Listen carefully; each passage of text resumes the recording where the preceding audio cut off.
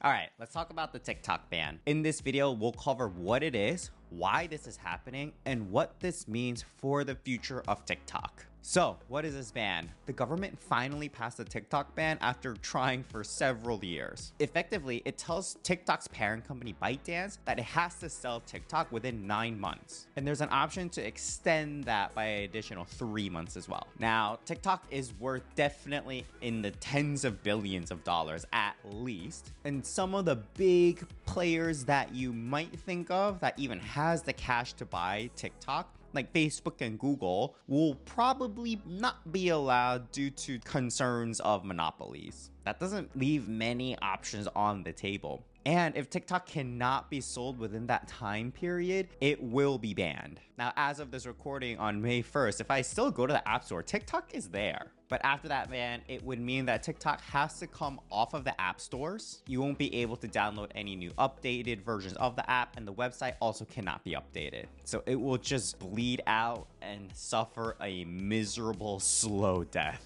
And this is fascinating because this is really the first time in history something like this has happened. The US government has been trying to ban Chinese-made products recently due to concerns that they might be spying on us. But this is the first time in history that it is banning such a popular app. So let's talk about why is this ban even happening. The only face data that you will get, that we collect, is when you use the filters to have, say, sunglasses on your face. We need to know where your eyes are.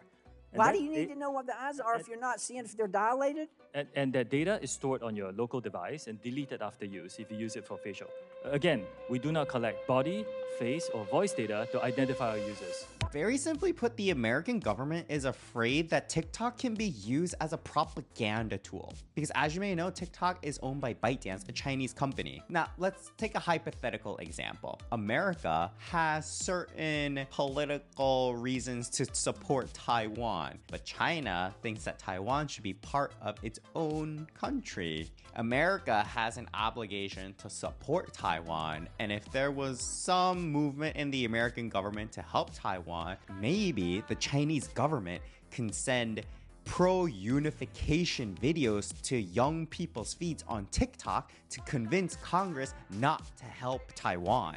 Now that is some next level 4D chess happening there. But similar examples have already happened. The ongoing conflict that's happening in Israel and Palestine, there have been a lot more pro-Palestinian videos that have gone viral versus pro-Israel videos. Lawmakers saw that as evidence that it could be used as propaganda. But they have even more evidence. When news of this bill to ban TikTok finally was announced, when TikTok users opened up their apps, they were urged to contact their Congress member to oppose the bill. That effort ended up backfiring because that was a smoking gun that lawmakers were looking for, an actual concerted effort to influence politics in America, giving them solid evidence that TikTok can be used as a propaganda tool. And so the bill passed. And now America has sent this ultimatum to TikTok. But still, a lot of things can happen. For one, if the Chinese government steps in and prevents the sale from happening, then the American lawmakers would feel very vindicated that their fears were true. Or maybe the Chinese government doesn't prevent the sale completely, but they sell the app without the algorithm. That's the magic that makes TikTok TikTok. And in that scenario, the American government might also feel like a little vindicated, but the sale of this transaction would be unprecedented because it is across borders, it is such a massive app, and there has been no sale transaction like this ever in history. So, what does this mean for the future of TikTok? They really need to see new ownership and a complete severing of ties with China. Well, the CEO of TikTok has said that he will challenge this as far as he can in the American court system because he says that TikTok just reflects American values, especially the First Amendment. But the government is stepping in with the only thing that can block the First Amendment, which is national security. And if we've seen anything about America, they will literally do anything in the name of national security. And people predict that as they fight through this in the courts, it will go to the Supreme Court. On the one hand, you have one of the most important American values, national security. And on the other hand, you have one of the most important American values, the First Amendment. It's number one for a reason. Yeah, I have no idea how that's gonna play out. This is what happens when an unstoppable force meets an immovable object. And I find this case to be so interesting because it feels like a 21st century skirmish of the Cold War. You got China versus America, but it's also a battle of technology. And I think this is fascinating that American lawmakers are stepping in now for two reasons. Number one, this is what America does regularly to other countries. And number two, there are also homegrown American propaganda tools, but they didn't do anything for that. But when it is a foreign propaganda tool, now they're much more concerned. So let's break it down. The first point is that America does this regularly to other countries. We have evidence of other countries using American propaganda tools, mainly Facebook, and how it could wreak havoc in other countries around the world. Most famously, the Myanmar genocide. This is a very well documented event where people in Myanmar were using Facebook to spread propaganda like wildfire to incite genocide. But Myanmar is a small country. They could never dare Facebook or the US government to sell Facebook to a Myanmar tech company. That's absurd.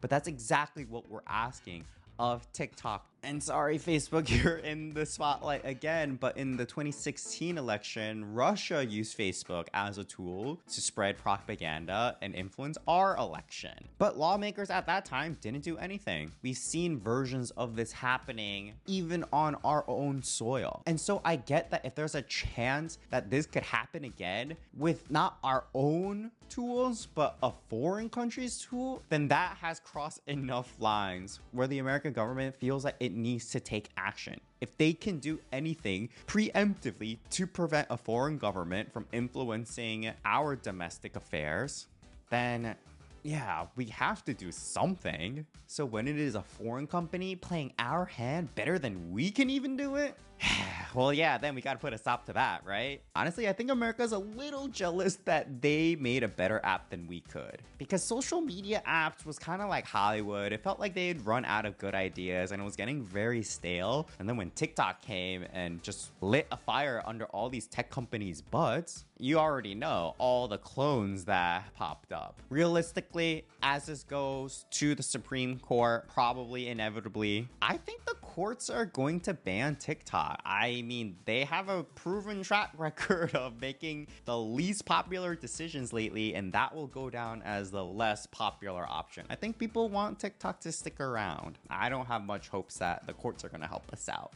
And down the line, I think this will lead to the inevitable fracturing of the internet. When the internet was first born, it was this awesome concept where anyone can say anything and you can go and speak to each other and learn about ideas that were new to you. But as the internet gets more mature, we're seeing that there are gatekeepers to this. There's going to be the American internet and there's going to be the Chinese internet. Already this is happening. If you go to China, you cannot access American sites. They have Chinese versions of those very same sites. And so more and more, they're going to control their ecosystem and America is going to block out the Chinese sites and we're just gonna grow up with different internets. The TikToks have gotta go. The orange ones are the only ones that taste good, and when I drop the little box, they go clickety-clack, and everybody stares at me at the matinee. No more TikToks!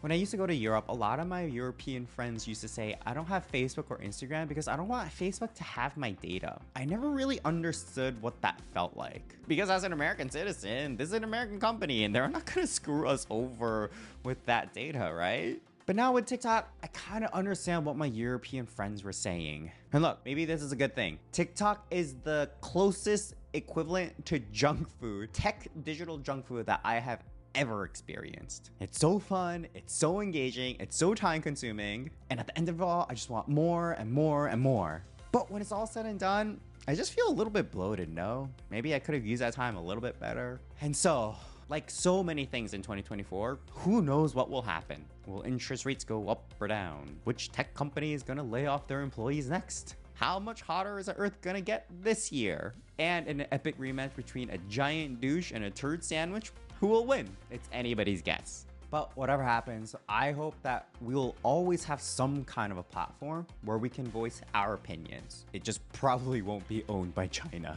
Let me know down in the comments what you think of the impending TikTok ban. What do you think about the American clones of TikTok? Honestly, if TikTok disappeared tomorrow, it wouldn't be the end of the world. There's already alternatives out there. Do you guys use YouTube Shorts or Reels? I think they're getting pretty popular, right? Let me know. Okay, thank you so much for watching, and I'll see you in the next one.